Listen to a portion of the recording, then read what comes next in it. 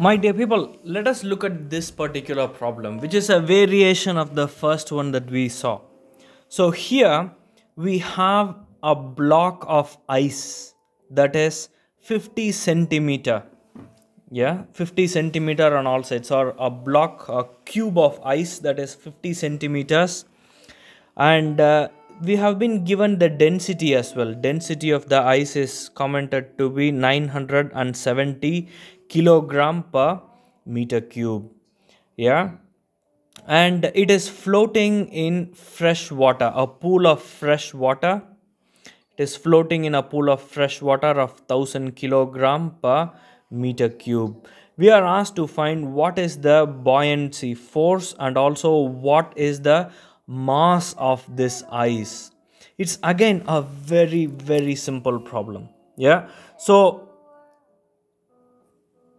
we know from the formula buoyancy force FB equals to the density of liquid. In this case, the density of liquid is water, so it is 1000 kilogram per meter cube, minus the density of the object. The density of object here is ice, 970, yeah, times gravity times the volume. Volume of what? Volume of the ice.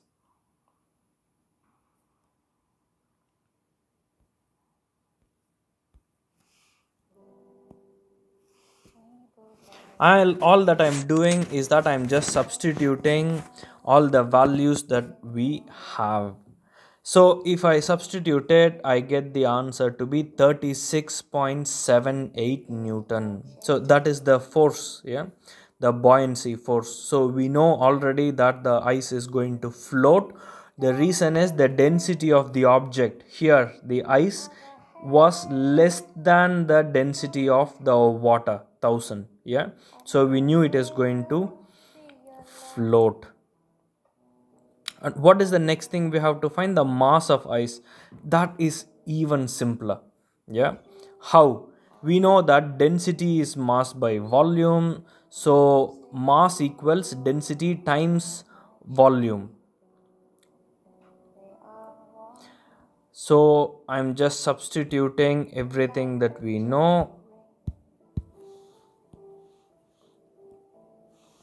Mass of ice equals the density times the volume. If I substitute the values, I get 970 times 50 centimeter times 50 centimeters times 50 centimeters, which is 50 centimeter cube. Yeah, and if I put it all in, I get the mass of the ice to be 121.25 kilogram. This is the mass of the ice that I get. Yeah, so it is a very heavy block of ice, so don't carry it, huh? Bravo.